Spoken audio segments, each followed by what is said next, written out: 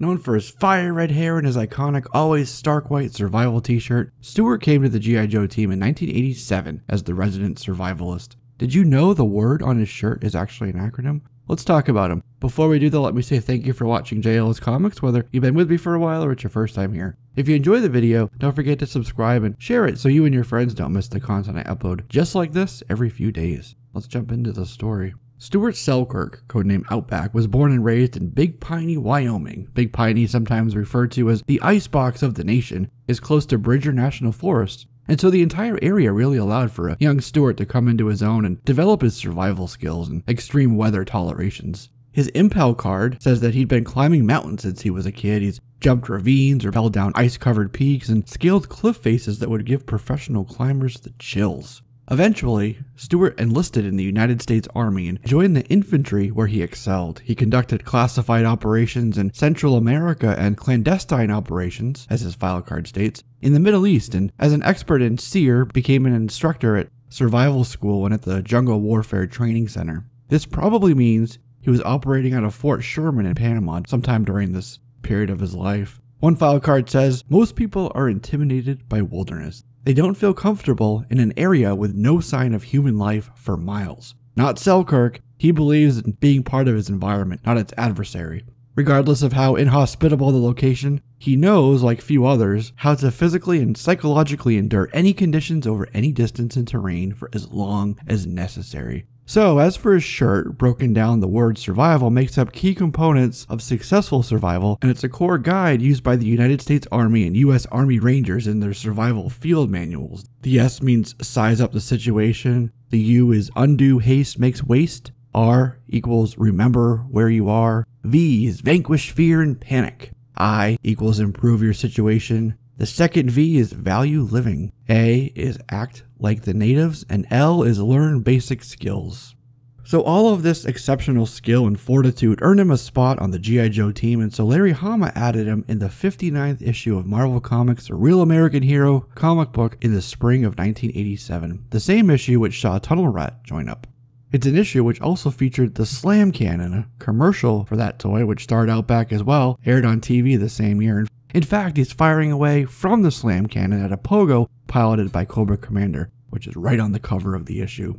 Inside the issue, the Joes were testing their new artillery in the desert of Utah. On the way back to Fort Carson in Colorado, while in the foothills of the Rockies, Hawk told the armored column to halt, and they stopped to link up with Outback. And while they were testing artillery equipment, Outback was doing testing of his own. He was testing survival equipment. He'd been dropped off an entire month ago and a full 600 miles away for the field test. But he said it all fell apart after the first week, and he'd just been living good off the land ever since. Cobra Commander and Apogo found them by way of Raptor's bird friend, and he chased them down the highway, and Outback actually leapt from the Havoc to the APC, which was towing the Slam Cannon, because he wanted to jump in that while it was being towed and engage Cobra Commander. They got away when the Pogo failed. And then 2 issues later, Outback, along with Stalker, Quick Kick, and Snowjob, were tasked with rescuing a journalist from Barovia. The government needed total secrecy and plausible deniability, so the 4 Joes were officially discharged. When they got in country and assaulted the building where Winchell, the journalist, was held, they found he'd already been released. And that's when things quickly went foobar. Stalker ordered Outback to escape just before the others were captured, sentenced, and sent to a Barovian prison labor camp. The story from issue 61 continued to G.I. Joe Special Mission 6, which chronicled his E&E efforts through the sewers of the city as he was being pursued by the military. When Outback got back to the pit, he was met with icy stares and a cold shoulder from the team. They thought he'd abandoned his team and left them all behind to save his own hide. Bound by his secrecy, he was unable to retort, unable to tell them the truth, and when Leatherneck went in on him really hard, he said, "Answer me, you slimy sleazeball." All Outback could do was keep his mouth shut, but he pulled a knife on him. And fraught with rejection from his team and guilt over wondering if he'd made the right choice or not, despite it being an order from Stalker, Outback became depressed. And it wouldn't be until issue 67 when the captured Joes returned triumphantly, although worse for the wear. They said that they were very happy that Outback had gone back and that he had helped to save them by telling them that they were there, still alive. It said that the Joes at the pit should know better, allowing Outback not to feel so guilty about what had happened. Shortly after their RTB, after being captured, as told in G.I. Joe Special Mission 27, Outback was in Mexico along with Stalker and Quick Kick at a resort, lounging poolside and enjoying some R&R. At one point, Outback and Quick Kick were on a bus tour to some Mayan ruins when Mexican revolutionaries attacked. He was still on R&R when Cobra's Civil War broke out, so he wasn't part of that conflict. In issue 80, Outback became field commander for Rumbler, Charbroil, Muskrat, Hardball, and Hit and Run. He and his team had to take a rocky, unstable new island in the Gulf of Mexico before Cobra was able to. And it was a very intense firefight, but the island sank anyway, so it was all for naught, as Hit and Run said to Outback at the end. Flint, Outback, Shockwave, Sneak Peek were outside Castle Destro in Scotland, and Recon later on as the nearby Gypsy encampment and the Carnival were both revealed to be a Cobra assault force, and they got out of there really quickly on a Swamp Smasher. We see him much later once Larry Hama picked the series up back in, where he, along with Dusty, was on base perimeter security detail. This was issue 61, which seems to be his primary assignment now that he's on base. Later, when Darklon escaped from Joe custody, Outback jumped in a hammer along with Muskrat and Ambush to go find them, and they tracked him into the hills surrounding the base. They thought they were in pursuit, but he was actually under the hammer the whole time as they rode out into the desert. And then as night fell, Darklon got the drop on the trio from a cliff with a sniper rifle, and Outback snuck up on Darklon's nest, but it was empty.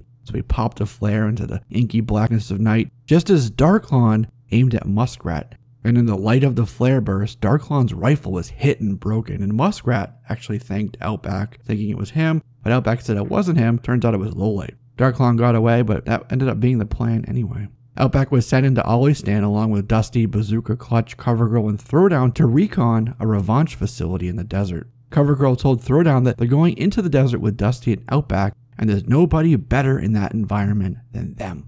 Issue 211 has a really cool cover of Outback atop Covergirl's Wolverine. In the issue, they ran into a shadow track filled with Sand Viper, Blue Ninja, and Red Shadow troops, and Outback suggested to Covergirl to use her body as a distraction, so she did, while the rest of the team ran up behind them with shovels and giant wrenches, and they took their uniforms, stole the shadow track, entered the Revanche building, and there they discovered they were building this giant mech robot. After another uniform change and assistance from Covergirl in the Wolverine and Bazooka in the hover with a SMA, they made it out.